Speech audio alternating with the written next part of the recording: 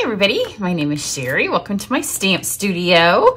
I have the sweetest little card for you today. My life's been a little bit crazy. There's some stuff that I wanted to tell you for a few days now, but we haven't been able to. And then today we finally, I talked to Sarah Douglas, who is the CEO of Stampin' Up, and our event, which I've been sharing for over a month now. We're having an event later this month in just a couple weeks, literally just over 2 weeks.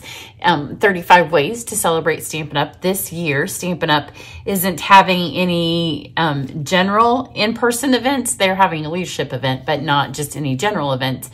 But they're having 35 demonstrator-led events throughout the world that somebody from the Stampin' Up leadership team will come and help host. And the reason they're doing 35 is because it's the 35th anniversary. And our event later this month is the kickoff for all of those. So Sarah will be coming both to our shoebox swap on Saturday night and to our Sunday event. So we are so super excited when you get to have Sarah come to your event. It's not a huge thing, so it'll be some nice intimate time to get to know her, and for everybody that sometimes literally only gets to have a picture taken with her and walk by. So we're really looking forward to that. And we had hoped that maybe we'd be able to get the announcement up, because we did open it.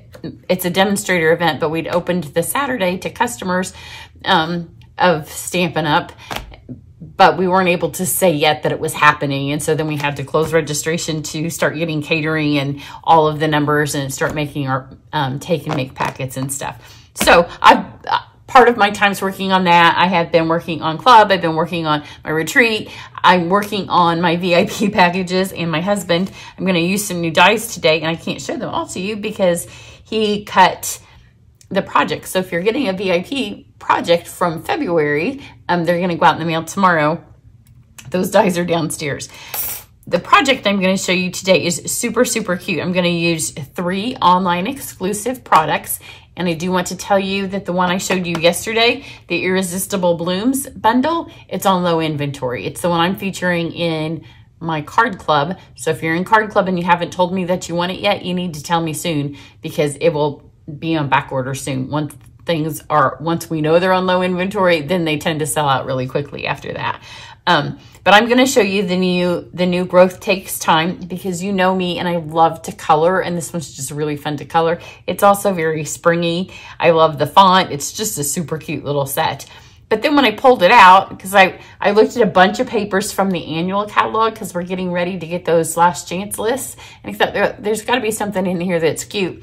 And then I came over and sat down and I laid it down, and it matches the Hello Irresistible paper that's in Card Club. So I'm like, I'm not gonna look for something new, because it literally matches my Card Club paper. So if you have that paper, or if you wanna get the paper, it matches this.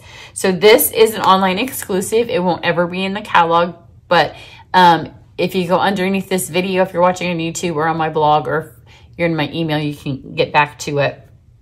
It's on my website to purchase. Then I'm going to show you the new Radiating Stiches dies, and this is, I'm going to use, you can see here, they cut out shapes that have stitching around them. So here are 1, 2, 3, 4, and then here's the one that we're using on the card now, and then the one that is in my VIP project is one rectangle larger than that. So it's almost a card front size. So those of you that purchased from me in February will get to see that in a video soon, and then I'll use it on something else in a bit.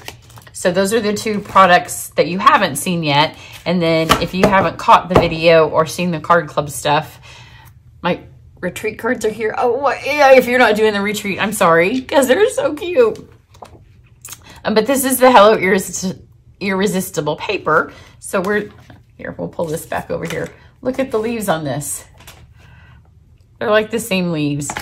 So once I realized that the leaves kind of matched, I'm like, why am I looking for other paper? This is beautiful paper. And I am going to use, let's use this piece here, because that looks like spring. Doesn't that look like spring? I was going to use one of the new folders, and I'm like, no, keep it simple, because then I got to get back to all of my paper cutting and all of my event planning. Sometimes, when I get overwhelmed, all I really want to do is stamp.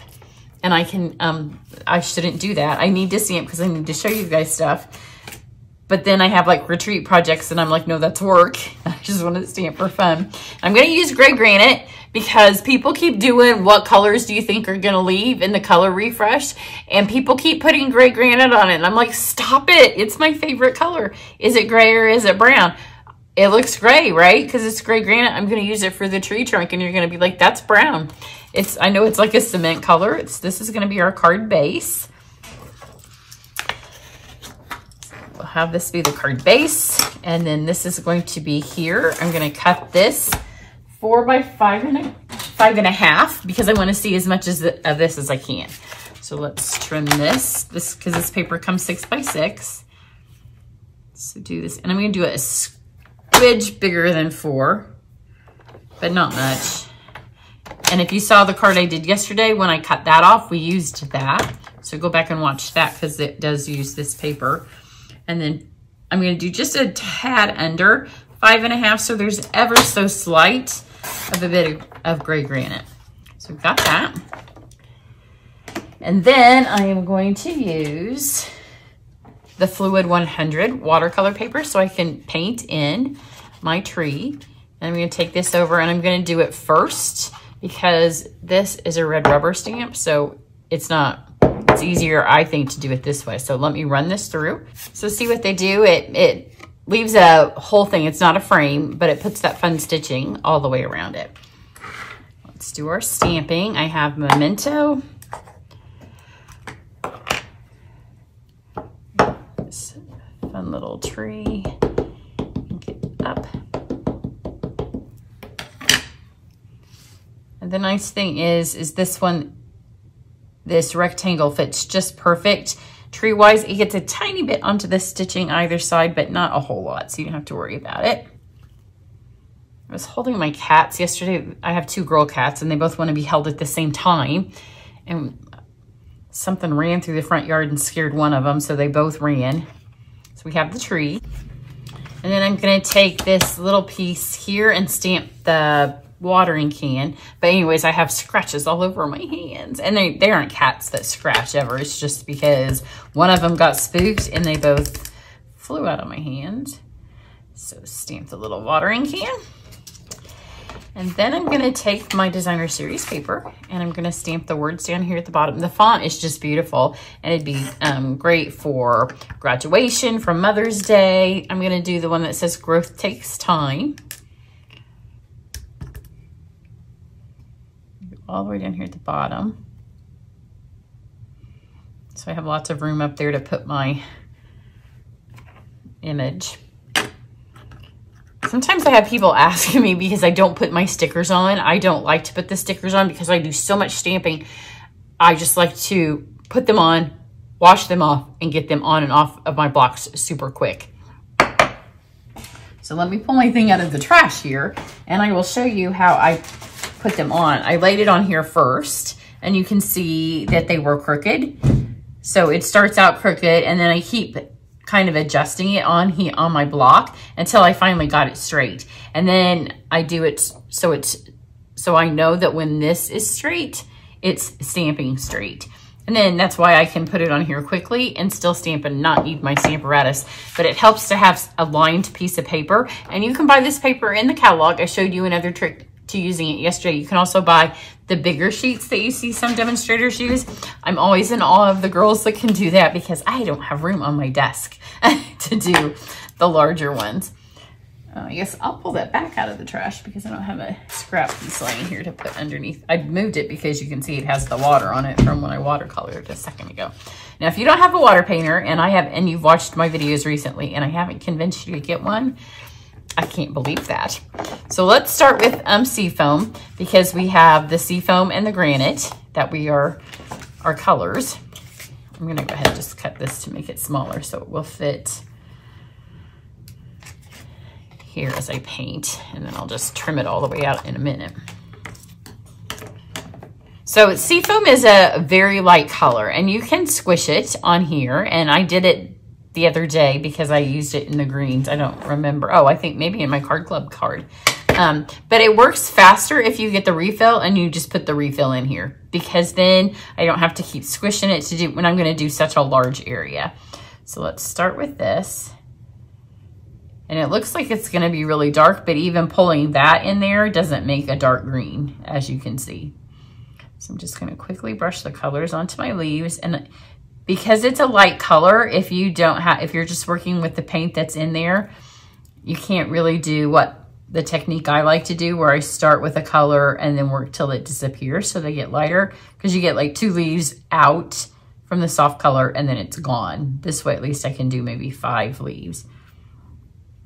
And I haven't really mixed it much with water because it is such a light color.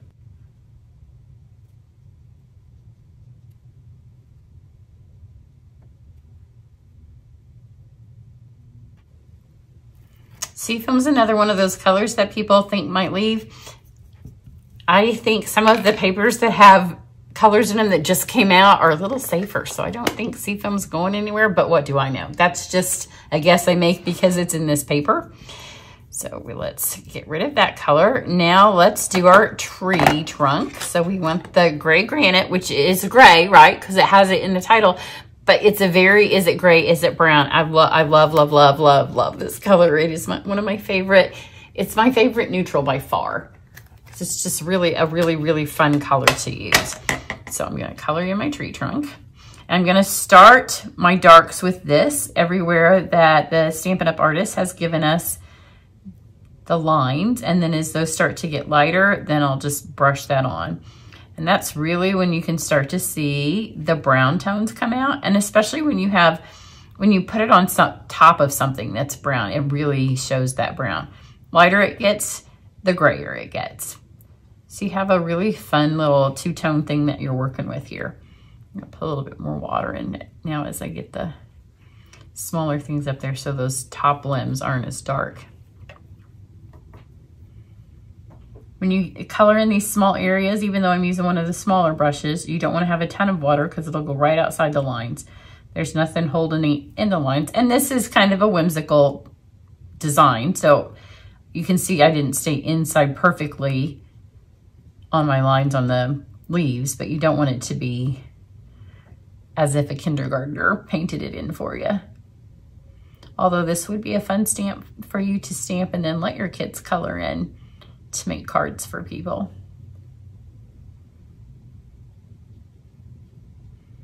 And I'm going to go back over these areas with, now that I have full strength, because that was full strength before, but when you start going over with double color, then it gets a little bit darker.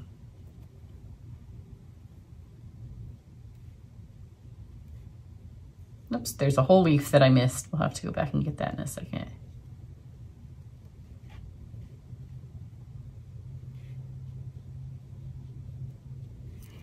And then we'll get our little watering can.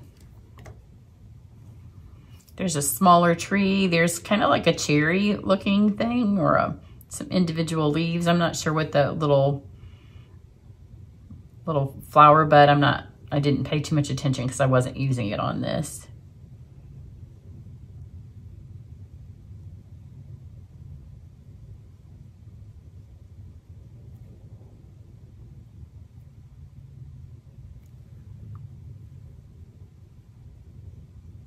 See, I think this really does have that brown tinge over here.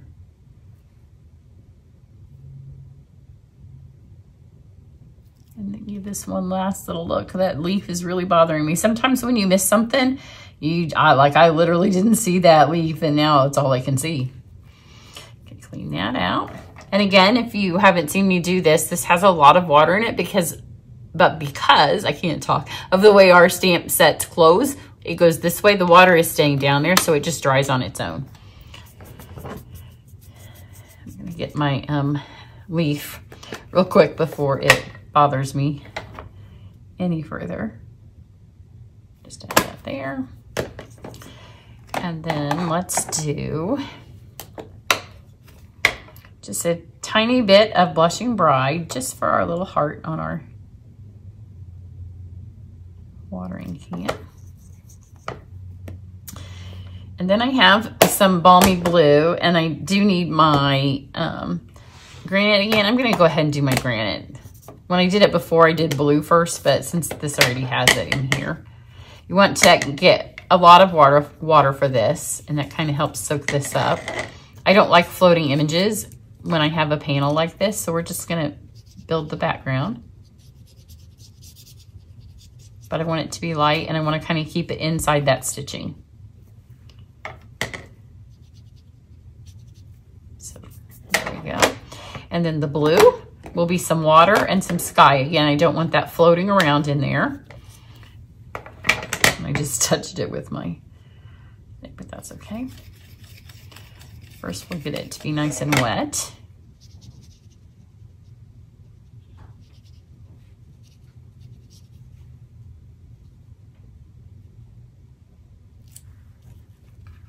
It's easier, I think, if you get the big areas first with water.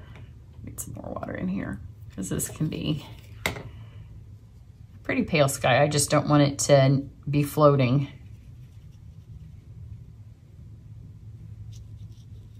Make sure you bring it down so it touches the ground. But they don't have to touch each other, because sometimes if they touch each other, your color will run one into the other. So let that first little layer down there kind of soak into the paper a second before you pull this one in. So now we've got some blue there. We'll let that set a second, and then I'm going to come over here, get some water.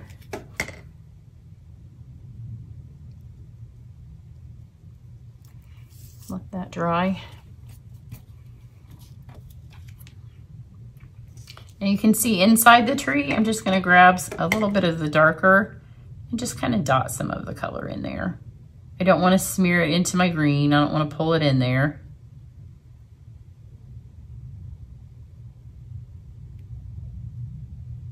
And it doesn't have to be everywhere. It's just an illusion of that there is sky back there. And then just a little bit of shade. You can see mostly what's in here right now is just water. But because, again, we're going to do 2 layers of color, just in some spots. It'll give a little bit more illusion of the watercolor. Super easy. Isn't that easy? You can all do it. I don't want any of you thinking right now in your head, that looks cute, but I can't do that, because you can. You can do it. And it's paper. So if you do it once and you don't like it, do it again. And if you do it a second time and you don't like it, do it 3 times. Do it 4 or 5 times till you finally get the knack of it. It's so easy. And especially one like this, it hardly is any colors. Let me take a second and cut this out. All right, there are no dies for this stamp set on it as it stands on its own. This is, the shapes are just their own stamp set. So that doesn't take any effort to cut that out. I'll put this on here first. And see, this is why you need this to go pretty close to the bottom, because you don't have a lot of extra space that you're working with right here. Oh, I guess I'm using something else from the online exclusives, because I'm using the ribbon. Also part of Card Club. The reason I keep mentioning Card Club is because if you're watching this and you're in Card Club, if you add just the stamp set and this other set of dies, then you'll be able to recreate this card, because you'll have the ribbon and you'll have the paper. I'm going to use different embellishments because the embellishments are sold out. So I don't, and the ones I picked for this card are perfect for it. So this is a trim that comes online exclusives. The link again will be down below the video. So you can see when you squish this, because it's a metallic, it does, I hate when ribbons get pointy, like when they get pointy. See, like if you squish it, it does that. I hate that. I can't stand that in a ribbon. It's okay. Pull your ribbon, get it tight, and then figure out where you want it to be, cut the ribbon, and then I'm going to show you how to get it so it doesn't look pointy, because I don't like a pointy ribbon on my card. Sometimes they'll do it after you put it in an envelope, but we're going to make it so for right now, at least, it doesn't look like that. I've added that to the tree trunk. Flip it over. Give yourself a generous little amount over here so you can pull this around.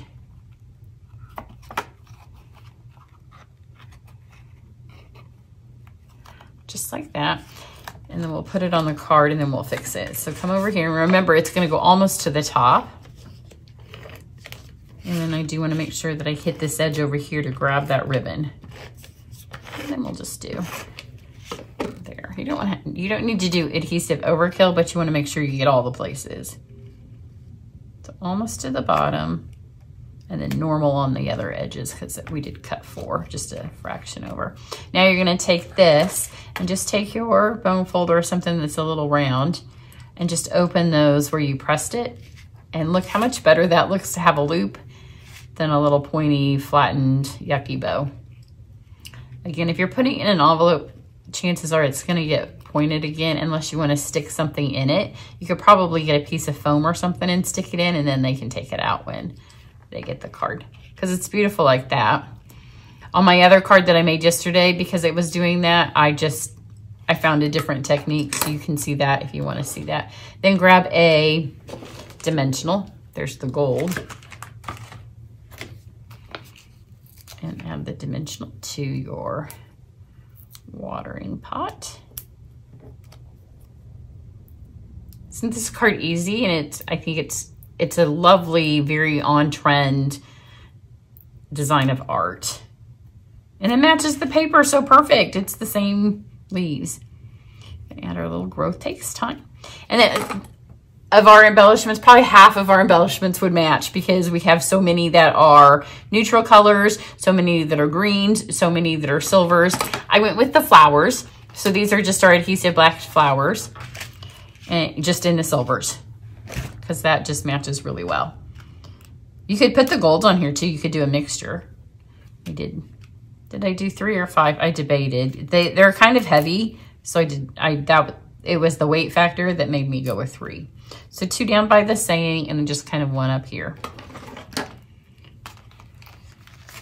Let's slide these back in here in case my cats, I can hear them roaming. They like to knock them off the table. Isn't it adorable? So completely cute. Again, a lot of online exclusives, so you're not gonna see these appear in a catalog, but I will do my very best to keep showing them to you guys so you don't miss out on any of them.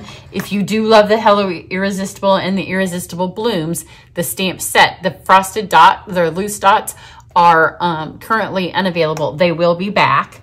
But the stamps, I think it's the dies. I didn't look. When I ordered bundles this morning for Card Club, they were on low inventory. It's 99% of the times that means it's the dies that are on low inventory. Again, my assumption is that those will be back. But if you want them now, you need to order them ASAP. This set I think is safe. It hasn't been on radars that I've noticed. So have a great day. I'm going to go, oh my goodness, make a dent in the email list. I saw right before I started filming, there was an email that I need to email Stampin' Up! With our agenda for the day, which I have, but it's a hot mess. You know, when you have your notes and you don't want to send them as is to somebody, but I don't really have time to fix them. So everybody have a great one. Bye.